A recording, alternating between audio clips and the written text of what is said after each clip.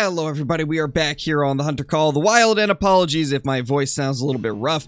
I woke up like maybe 30 minutes ago, so I haven't had a chance to really get ready or anything, but I had to make this video because they just showed off the brand new Waterfowl Rework on the Expansive Worlds stream, and I gotta say, it is absolutely incredible. This is by far the most exciting thing to come to Call of the Wild in a very long time, and once again EW has done something that is just even more than I would have ever expected, which is amazing to see because I know for the longest time we had a pretty rough period in Call of the Wild.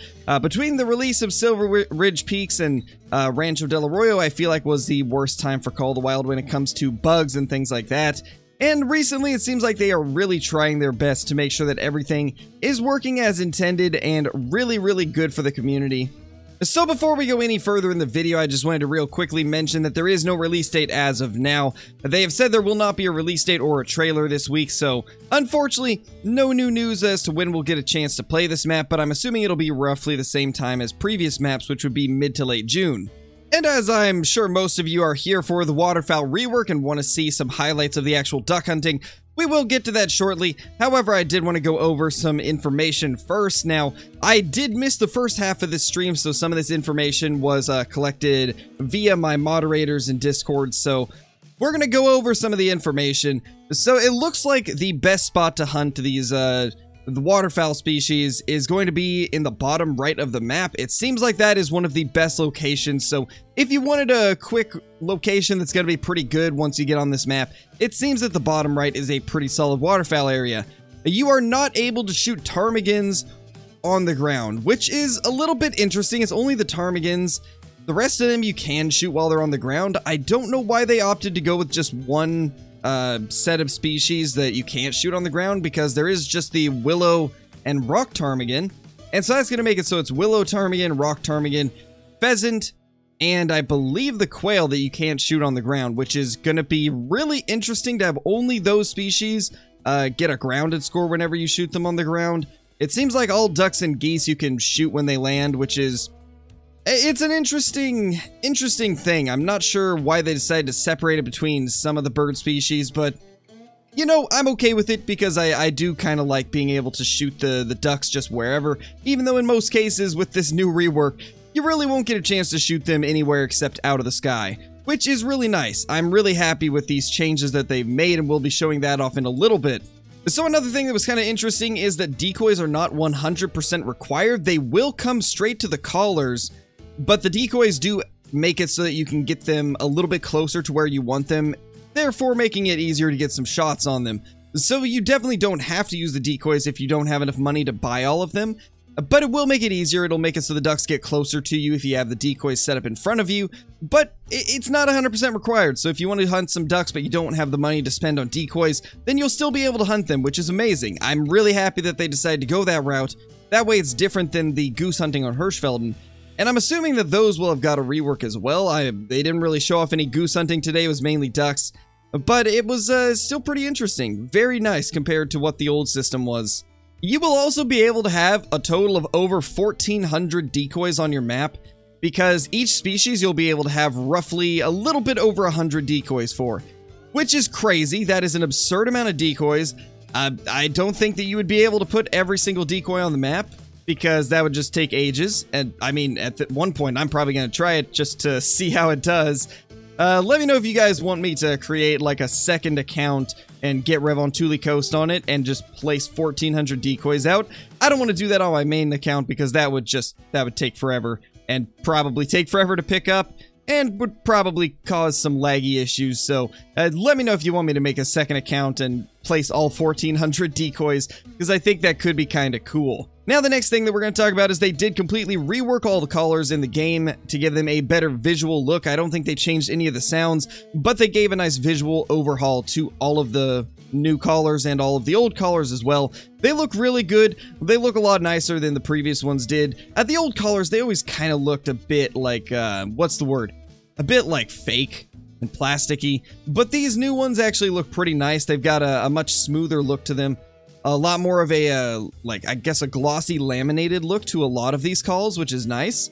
It's good to see that they decided to give them a little bit of love. Another thing that's going to be a little controversial is the ducks now fly. much, much faster than before, making the 22 pretty much useless. So don't ever use the 22 on these ducks. It really doesn't look like it's going to be a viable option. Obviously, if they're flying away and you just want to try and toss a few Hail Marys out there to try and get one, then the 22 will still be usable. But as far as your main gun, it's going to be shotguns now. It looks like the 22 is no longer the king of the bird hunting. However, the 22 Hornet might still be pretty good because it does have a much faster bullet travel time. So I imagine the 22 Hornet is actually going to be a pretty decent option for taking out those ducks that get away from your shotgun. So we'll have to test that once we get the ability to play this map, which I'm assuming will be within a month. But as of now, we don't really know. But it's going to be great. I'm actually really excited to see these changes come because I felt like the 22 has been the king of waterfowl for way too long, which is very unrealistic. You don't typically shoot ducks off the water with a 22 in real life, so it makes sense that they would make it so that's not really a thing anymore. And it's great to see. Very happy about it. The next thing that we're going to talk about is the Red Raptor has got a massive overhaul, and they showed off all of it on the live stream. You can now customize literally every aspect of the Red Raptor Reflex sight, and this is huge. This is exactly what we needed to make this sight usable, and I'm 100% going to be using this thing a lot. I wish it was a little bit farther away from the camera still. I really wish it would have been zoomed out, but it is what it is. It's still going to be a lot of fun to use, and it's going to be a good sight regardless, and I can kind of understand why they do have it so zoomed into the camera. I imagine it would be difficult to get it to look natural with it being smaller, but still having the entire camera zoom in like most of the sites do in Call of the Wild. Because as you guys have probably noticed, you can kind of see the peripherals a little bit when you're looking through a scope, but it zooms the entire screen in, not just the scope part.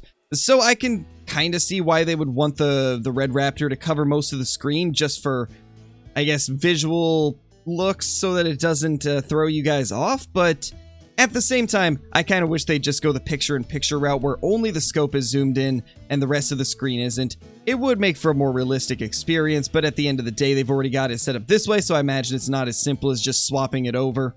So now that we've gone over some of the little details that they gave out, let's go ahead and look at some of the footage, and you guys will have seen the layout blind getting used throughout the stuff that I've been showing up in the background of this commentary. But I just wanted to say that a lot of these brand new duck species might be some of the nicest looking birds in the game, especially the Eurasian teal, which we'll get to showing the Eurasian teal in a little bit. First, let's take a look at all these other ones. They've got like the golden eyes and the tufted ducks, which do look very good as well. The tufted ducks are going to be one of those species where I didn't expect to like them as much as I do, but they look so fantastic that I can't help but think I'm going to be hunting these things a ton. But the Eurasian teal, I think, is definitely going to be my #1 most hunted duck species on this new map. They are by far the most gorgeous bird that we have in Call of the Wild, in my opinion. Absolutely stunning and beautiful, and is something that I hope to be taking down a ton of in the near future. So let's hope that we can get access to this map soon, because it is looking like this is going to be some of the most fun that you could have in Call of the Wild, with some of the most beautiful birds in the entire game. Oh, and we also got Jacksybeard executing a duck at point blank. Oh gosh, that poor thing. But anyway, guys, we're going to go ahead and end it there. This is just a quick update on what they showed off in the EW live stream. I hope you all enjoyed it. If you're brand new to the channel, be sure to subscribe. Click that like button and ring that notification bell so that you guys will never miss any of the future uploads. Also, be sure to leave a comment down below on what you're most excited for with this brand new update, and whether or not you think the map is the star of the show or the Waterfowl Rework is the star of the show. Because the more I look at it, I'm more excited for the Waterfowl Rework than I am the map. And that's not discrediting the map either, because it's a very beautiful map, and I do think it's going to be a top map for me. But the Waterfowl Rework is just so good that it is really taking the spotlight, and I'm happy to see it. It really does look like it has beat Classic System. I know there's going to be a few Classic diehards that are going to still prefer Classic System, but I gotta say, the way they've made it so that the ducks interact with the need zones and still have them flying around a lot is great. I don't know how they managed to do it, but they've done a great job, and it makes it so the ducks actually act very realistically, which is amazing to see. And I'm super excited for it. But with that being said, thank you guys for watching, and I will see you all in the next one. Peace!